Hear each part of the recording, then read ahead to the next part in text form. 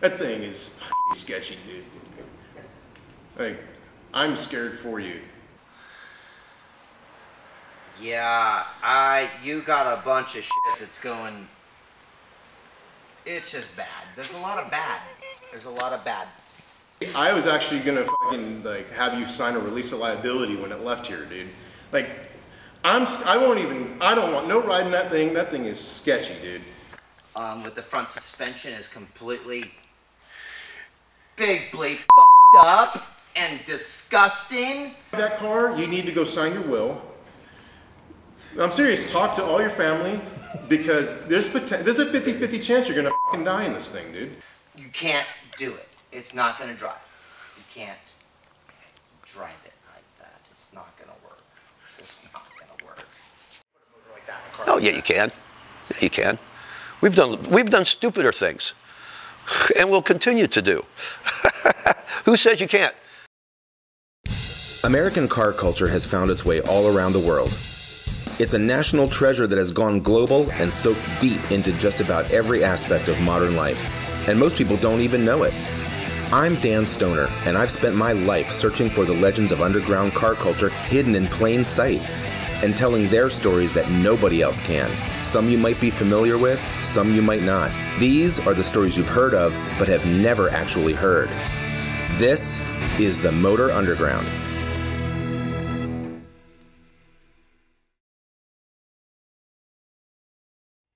A real hot rod is sketchy at best. That doesn't mean it shouldn't be built well, but it does mean that a hot rod's not for everyone. I mean, it's sort of like choppers. If you can't walk out of the bar at the end of the night and walk out to your chopper and throw your leg over it and kickstart that thing until your leg turns to rubber in front of a crowd, well then you should probably be making payments on a brand new import bike or a new Yamaha, something safe and reliable. Then again, no one ever remembers anyone leaving a bar on a brand new, safe, reliable, making payments Yamaha. And a hot rod's also like a chopper because all of its parts are visible. Everything. And with 80 years of hot rod history behind us, every single one of those parts means something.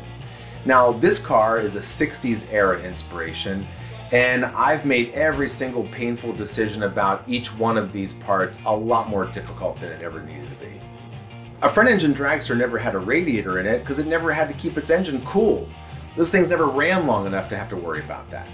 Problem with a street-driven car like my hot rod is that you're going to be running long enough where you're going to need to cool the motor. So now we've got this problem to solve. The radiator is in the trunk and it can't do the job that a radiator is supposed to do. So now I've got to get air moving underneath the car and through the radiator in the trunk. That requires some sort of custom solution. It requires some sort of extra magical sheet metal work. I knew one guy who could actually do it. His name's Scotty Chops. He's around the corner from my shop in Hayward, California. So we're going to head over there next and see what he's got.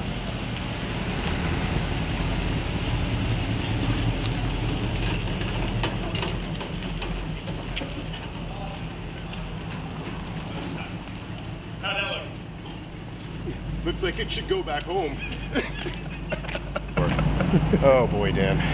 It's the best. Look at the clearance. Look at that front of the cowl right there. There's what, 1.5 inches? 2 inches of clearance? I'm not even sure. Dude. The whole thing. Dude. Hey, while we're unloading this car, a quick note about this trailer you keep seeing. At the end of the day, see, a hot rod is really just an attitude that can move under its own power. And to double down on that pre-punk rock organ grinders approach to the world, we dipped the front of that body till it was about 1.5 inches off the ground to create that attitude and that severe rake that this car really needed. Practical? Not even close. But it also meant that we needed the perfect tilt bed trailer to move this thing around on and not crunch that 100-year-old sheet metal.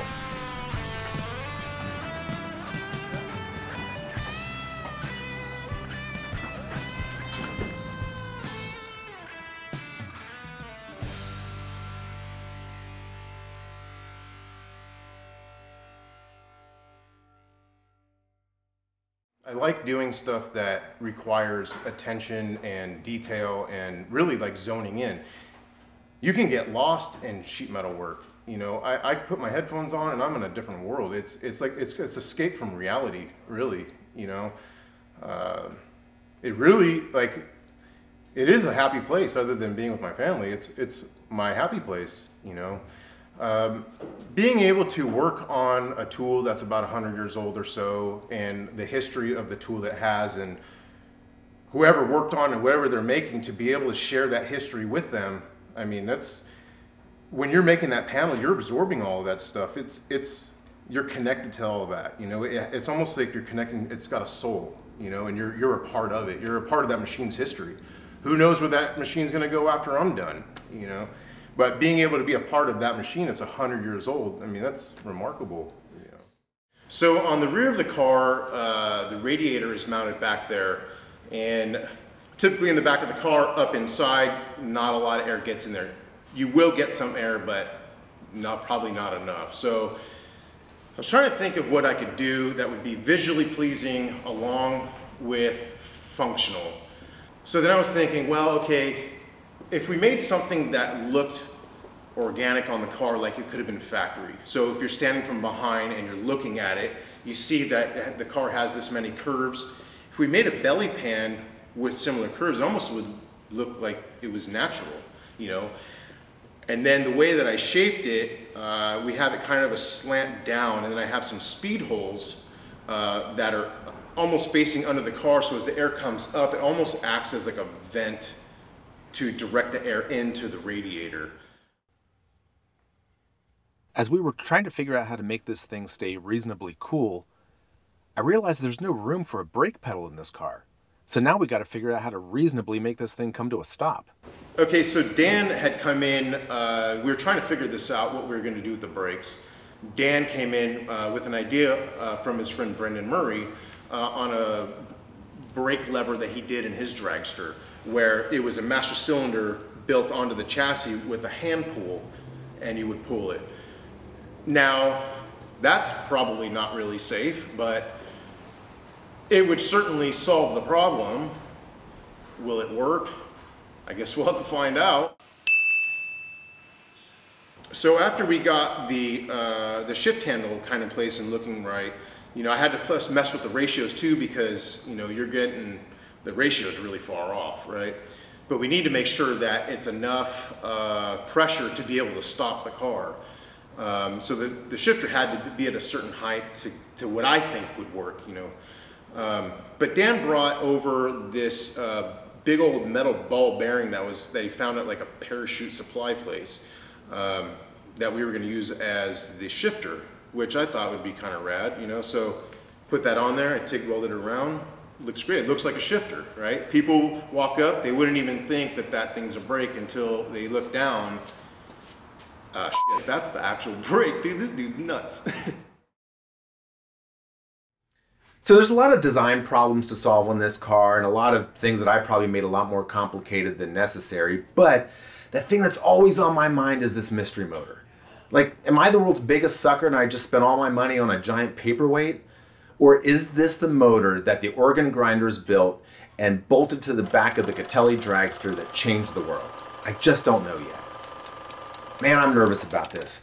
I'm never the guy who finds this stuff. I'm always the guy who hears about the guy who finds this stuff. But I do know a guy who can actually decipher everything about this motor. He's an old fueler tuner, and his name's Pete Jensen. I've been drag racing for 50 years. I've been drag racing literally since I've been 16 years old. Actually, I've been drag racing longer than that because I started slot car drag racing at San Mateo Fairgrounds when I was 12 years old with a top fuel slot car. So I've been doing this all my life. I was born in San Francisco, raised in South San Francisco, which is car gear heaven. So it's kind of like my birthright. We're supposed to do this. This is what we do if you're a guy from South City, if you're a gearhead. You do it all your life. It's your work. The metal in these 392s is the same metal as in a Brodax block. The metal's really, really good. But we're using nitro. Nitro. You take an alcohol motor and say you're making 1,000 horsepower. Blower, fuel injection, 400 inches, 500 inches, whatever, you're making 1,000 horsepower. Now you put nitro in the tank, okay? And all you do is change some jets, just so it gets a little more fuel flow, right? Now you got 2,500 horsepower. Where did you get the horsepower? You didn't change the cam.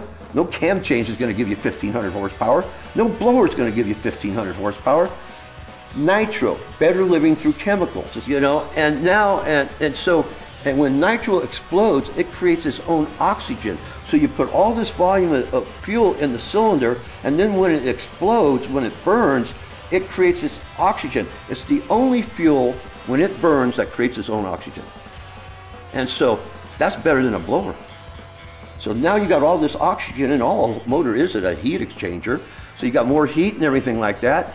And you got something, you know, now you're making maybe 800 horsepower, 500 horsepower a cylinder. Boom, it blows up. Kaboom. That's what makes it so much fun. All we're doing is building bombs. And you know, we put more fuel in them, we put more mag in them, and then we build bigger parts because we blow those parts up. So it's all stupidity.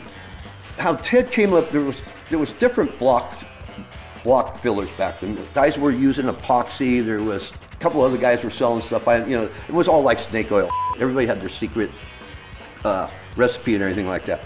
Well, Ted, he used boring bar shavings and he used magnesium. What we would do was we would mix the magnesium and the boring bar shavings in the epoxy, right? And then we would turn the block upside down after we put all the freeze plugs in it and plugged all the holes and everything like that. We'd pour the stuff in. Then we got cement vibrators that, you know, vibrate cement forms, right? Put them on each motor mount, sit the motor outside, and vibrate all that down to the deck of the block, so the deck of the block became stronger. In later years, we put walnut shells in it too, because walnut shells are very hard also. So we had boring bar shavings, magnesium, and walnut shells ground up. In the later stuff, the block rock is more brown. In the earlier stuff, because of the magnesium and the boring bar shavings, it's much grayer, and yours was gray, so that was an earlier block. Stoner thought it was one of his fuel motors, and I don't think it was. Number one, the fuel motors, you went out and you blew them up, you cracked the cylinder walls out, and they went in the junk pile behind the shop. And so they never lasted that long. I mean, that's what people don't understand back then. You went through blocks like a son of it. Gotelli at one time, I think, had 36 crate 392s on the back wall. And he would sell the one to Masters and Richter every weekend for $1 an inch, $392, because they would blow one up every weekend. And so you broke these things. I thought it was a gas motor, to be quite honest with you, still do. Off to Gotelli's Speed Shop in the town just south of San Francisco, called, well, South San Francisco. Bruno Giannoli has owned a few of his own speed shops in Northern California over the years, but he's back where this motor started its life in the early 60s, the machine shop tucked away behind Gotelli's.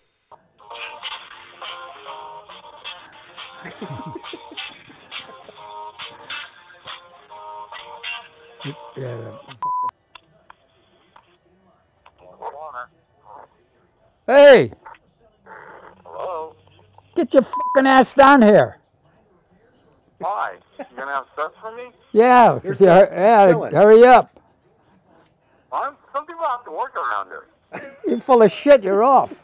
The funny part of it is, Richter and Masters, they'd blow their engine every second run, ventilate it, right? So Just window those things. So when we made the first one, I told my buddy, I go, you know what? Let's go over and see Richter and Masters and see if he's got another block.